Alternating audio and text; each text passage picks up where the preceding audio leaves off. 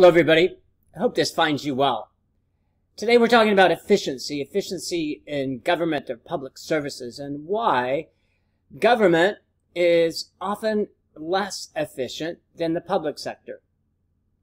Of course, there's a host of reasons why, from different mandates to different customers to different objectives, different missions and visions. The list is quite extensive, but in this discussion, I wanted to focus on two reasons why government or the public service is less efficient, less effective as a means of delivering products and services than the private sector. First, we should know the differences between public and private sector. Public sector is any organization or entity that's supported by a tax. A tax is a mandate. A tax is a requirement that a person pay. They pay the fee. Whether they like the service or not, whether they want the service or not, they must pay that fee. Taxes are typically seen as anything from a property tax to, of course, the income tax. There's also a sales tax. Those tend to be the big three. But there's also other types of taxes that are required if you want to do something in your municipality, the city, or even your state. We call those fees, but they're really just a tax. In previous decades, you never had to pay that fee or tax. It was part of the property taxes that you paid, or the income taxes. But now, in addition to the property tax and income tax that you pay, there's these other fees to use specific services. For instance, in the police departments, they'll charge you to get a copy of a police report or for an alarm permit. Those used to be part of what you paid your property taxes for, but since property taxes are not sufficient, certainly in California, to pay for those services, they now charge you if you want to use specific services. So it's an additional, in essence, tax. The private sector, by contrast, is one that is supported by those who pay for their services or their products. If you don't buy the service or product, you don't have to pay for it. And so it's one of those true aspects where if you want something, you pay for it. If you don't want something, you don't have to pay for it. There's no control, requirement, or mandate that you purchase their service or product, and therefore you don't have to pay for what they're offering. That's the difference between the public and private sector. Both provide some service or product, no doubt about that. But there's two distinct differences between the public sector and the private sector. This goes for whether it's education or construction. From military, whether that's private or public, usually when we talk about military, it's a form of police services, and the private sector has a host of police services. But in general, the private sector is more efficient, is more effective than the public sector. And I'll highlight two specific reasons why. First is, in the private sector, they serve the public. The public sector serves their constituency. You may think that the public sector serves public as well, but in reality, they serve narrow, specific areas of the public. They have certain constituencies that they have to serve. Those constituencies vote, and those that get the most votes get office, get elected to the office. And so, if you are running for office, you certainly want to appeal to as broad of a constituency as possible. You want to have as many people like the services, the products that you deliver, and the promises that you give, that you'll continue to have those products and those services given to that constituency. The more constituency, the wider the constituency, the broader the constituency, the better chance you have to get elected. To use one example, post offices. There's about 35,000 post offices, far too many. They serve less people than your average Walgreens on a weekly basis, yet they still can continue to be open because they're popular in those small towns that they operate in.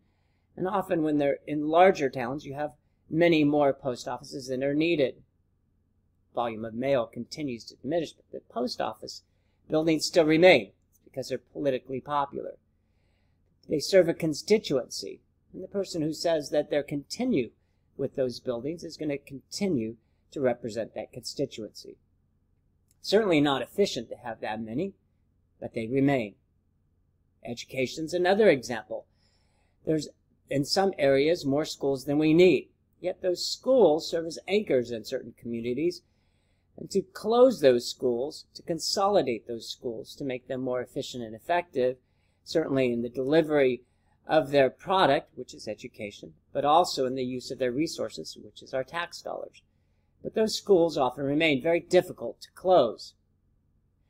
It's because they serve a constituency. Constituency can be in that town, or that county, or that state. And if you are a large enough constituency, you have power in the amount of votes that you can deliver, and therefore, people who are running to represent those areas are going to vote to keep those schools, in this case, but other kind of services open. Whether it's economically beneficial or not, they remain.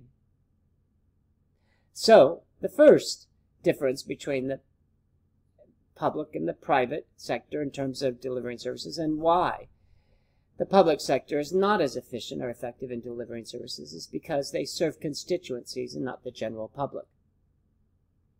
The second reason is this aspect of certain versus uncertain future. The public sector has a quite certain future. Public sector doesn't. Actually, the private sector doesn't. The private sector is not guaranteed that their products or services are going to be bought, as I mentioned earlier. Therefore, they have to be innovative. They have to focus on change. They have to focus on meeting the needs of the customer, the public, because if they don't, then the public isn't going to support their product or service. They'll go out of business eventually. The public sector, the government, really has very few worries about that. They can always raise taxes or raise fees. And given that you're mandated to pay for them, there's little need and there's little requirement or demand that the public sector be more efficient in the way that they deliver services. If they're inefficient, all they have to do is raise the prices, raise what they charge others that are required to pay it.